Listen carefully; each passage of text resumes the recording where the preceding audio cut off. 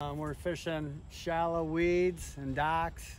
Fish are starting to move shallow. The water's like 70 degrees right now, so fish are going to be tending to move up shallower this time of year.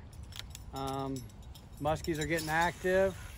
We're not getting a lot of follows, but we got one in the boat this morning, and it seems like they're when you come across one, they're going to probably be hitting more than just following.